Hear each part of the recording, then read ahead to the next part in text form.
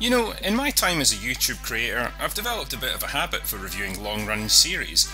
I never knew why exactly until recently, but I suppose it's because I'm interested in how artistic visions can change over time, how characters evolve and grow, and how they reflect the fashions and the sensibilities of the era they were created in. I've already covered books and video games, and now I thought I'd take a crack at movies with one of my favourite series of all time, Rocky. Now, whether you're a boxing fan or not, whether you're a fan of movies in general, whether or not you've even watched a Rocky film in your life, there's a pretty good chance you've been influenced by them in some way, whether it's listening to the iconic theme tune in the gym, repeating some of the most legendary quotes from its characters, or reenacting that famous run up the Art Museum steps in Philadelphia.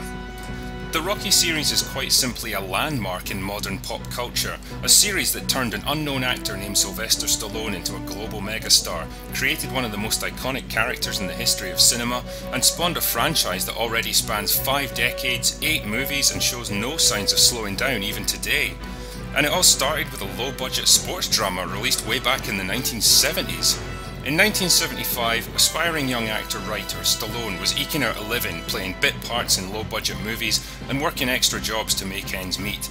He had less than $100 in his bank account, slept in his car, none of his scripts had been picked up, and he was even forced to sell his dog because he couldn't afford to feed it. One night, depressed and burned out, he happened to catch a boxing match between current champion Muhammad Ali and journeyman fighter named Chuck Wepner. Past his prime and lightly regarded, Wepner stunned everyone by holding his own for 15 rounds, absorbing Ali's best punches and doggedly refusing to go down. He might not have had the skill, but he had the will to win, and in that moment a legend was born, a legend named Rocky Balboa. Stallone went to work on a new script right away, pouring out all his pent-up frustrations and hopes and hammering it out over the course of 3 days in one mad, intense burst of creativity. His script, as rough and unpolished as its main character, soon attracted the interest of United Artists, who offered him $350,000 for the rights. When the studio executives wanted a big-name actor for the title role, Stallone held firm and demanded to play Rocky himself, knowing nobody else could understand the character as he did. Production was finally given the green light, but the budget was slashed by 50% to just $1 million, and Stallone was forced to sign an agreement to receive no money for his script writing. He accepted, and Rocky officially went into production. The movie's plot begins in late 1975 with the current world heavyweight champion Apollo Creed eagerly hyping up his next big fight in Philadelphia. He's flashy and confident and clearly inspired by a certain other champion boxer who was around at the time. But when his scheduled opponent injures himself during training and no other contenders are willing to fight the champ at short notice, Creed hatches the idea of giving one unknown local fighter the chance to face him. It's basically a publicity stunt, but one that Creed knows will appeal to people who love to cheer on an underdog. He eventually settles on Rocky for no other reason than because he likes his nickname, the Italian Stallion. This is what the Italian Stallion. Rocky Balboa? Never heard of him. Look, it's the name. The Italian Stallion. Rocky himself is an obscure club fighter with a spotty record from a rough neighbourhood in Philadelphia. He lives in a rundown apartment and has to work as an enforcer for a shady loan shark to make ends meet. He's constantly berated by the manager of his local gym, the cantankerous Mickey, played to perfection by the legendary Burgess Meredith. Not so much a has-been as a never will be, Rocky's a man of limited means and talent who tries to make the best of his grim circumstances. The object of Rocky's affection is Adrian, a painfully shy pet store worker that he's had a crush on for some time. Eventually he persuades her to go on a date with him, and the two start to connect with each other, despite the interference of Adrian's drunk and abusive brother Paulie. When Rocky's offered the chance to fight Apollo Creed, he initially turns it down, knowing he'd have no chance against such a superior opponent. Eventually though, he's persuaded to take on the fight and begins training alone. Mickey, once a fighter himself who understands the opportunity Rocky now has, approaches him and offers to help train him, and after a heated exchange where the two men settle their past differences, Rocky accepts his offer.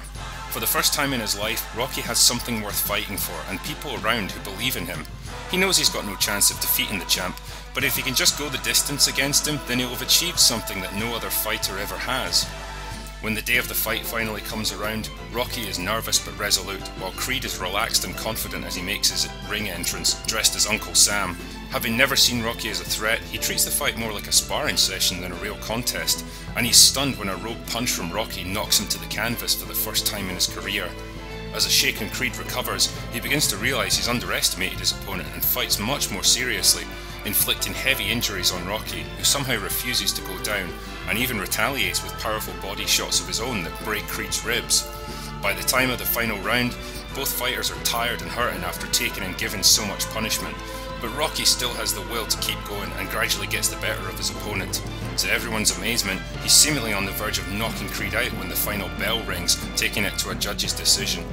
Creed ultimately wins by split decision, but Rocky doesn't care. He's achieved what he set out to do, earning respect from the exhausted champ, and tearfully embraces Adrian as the scorecards are read out. Rocky's gone the distance, and proven that the bum from Philly was worthy of his chance after all. It's difficult to pin down all the elements that make this film work so well, but as a start I'd have to say that the pacing is absolutely perfect. This film unfolds in a measured, thoughtful way, giving us plenty of time to get to know Rocky and its various supporting characters before throwing them into the action. Their scenes are given plenty of room to breathe, and their relationships are put into context so that their story arcs carry real weight and meaning. For example, Mickey starts out as an aggressive antagonistic towards Rocky, and we're led to believe he's been this way for some time, but the question is why? When a frustrated Rocky demands to know why he treats him with such disrespect, Mickey drops a few truth bombs of his own. I want to know! Okay, I'm gonna tell you. Because you had the talent to become a good fighter, and instead of that, you became a leg breaker, some cheap second-rate loan shark.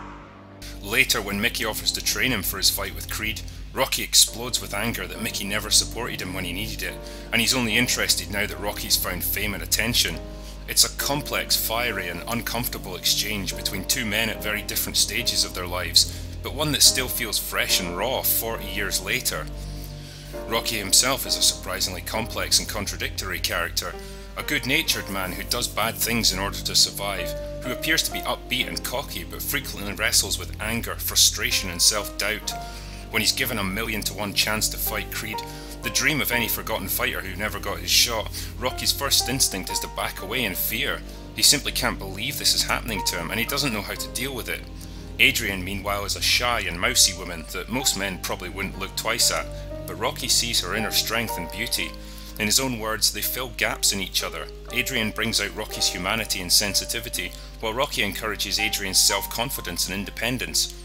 There's great chemistry between Stallone and Shire in their respective roles, made even more compelling because neither of them are classic Hollywood beauties. These are very much real people living real lives, not some impossible archetype. Rocky might be the muscle, but Adrian is the heart of this movie, and never is this more apparent than during the climax of the big fight, when a bleeding and exhausted Rocky is floored by a brutal combination from Creed. As Mickey begs him to stay down and a victorious Creed begins to celebrate, Adrian watches on with tears in her eyes while the music swells to a crescendo and Rocky struggles bravely to his feet one last time, bloodied but unbeaten. It's quite simply a flawless piece of cinema, and one that's lived with me and countless millions of others throughout my whole life. The supporting characters round things out brilliantly. Burt Young is perfect as Adrian's abusive and jealous brother Paulie, a man who seems to act as equal parts friend and enemy to Rocky.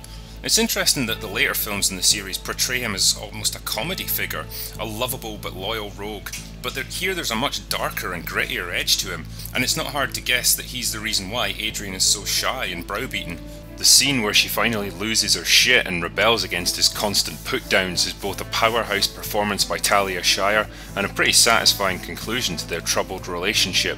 It's enough to show Paulie that she won't be bullied and pushed around any longer, and make him realise that he only has himself to blame for his failures in life. He might not be all bad, but he's certainly not all good either.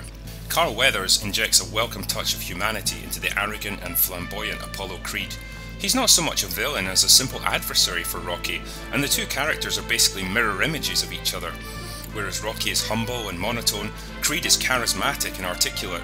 While Rocky's fighting style is crude but aggressive, Creed is a technically skilled and proficient boxer, and where Rocky is hungry and determined for success, Creed is complacent and overconfident, dismissing his trainer's concerns that Rocky could actually be a threat.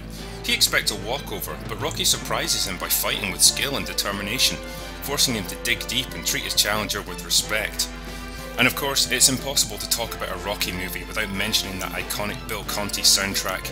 It simply never gets old, and just hearing it is enough to evoke vivid memories of the film.